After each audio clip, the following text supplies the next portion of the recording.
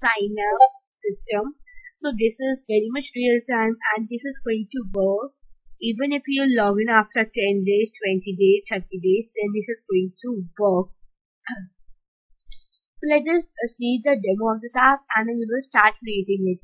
So first of all, let's sign up and enter your username, suppose eduler, and password also eduler, and I am just signing it up. So after a few seconds, a new screen will come, that is login.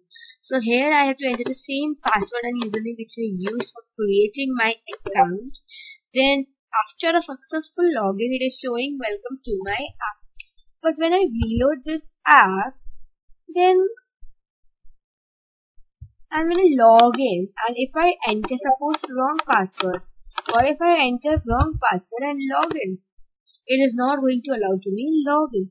First, I have to enter correct. It's showing wrong username or password. But as soon as I enter correct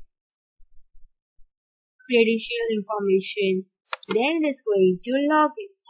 Plus, let me show you one more thing. When I click on sign up, but oh, I forgot.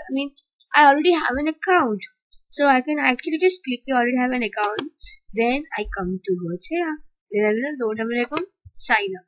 So wasn't it interesting?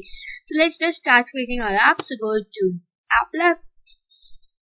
So let us first design our application, right? So you have to design it on your own, because this should be designed by your own, because it's actually your own creativity, isn't it? It is your own creativity. So see, in screen 1, as we have already seen, you have to put two buttons, that is login and sign up.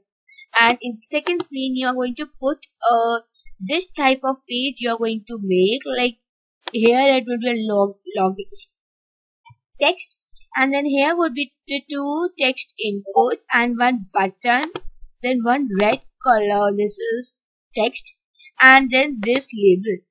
And then you will just duplicate the screen, and then you will go to screen number 3.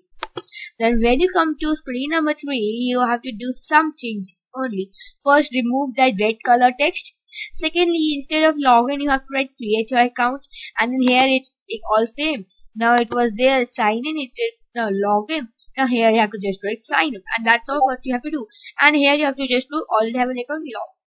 And the fourth screen is simply add any welcome image, add a welcome image or something like that. That won't really matter. So let's just start coding our application. So first of all, what we need is when they click this button and this button, that's the first step.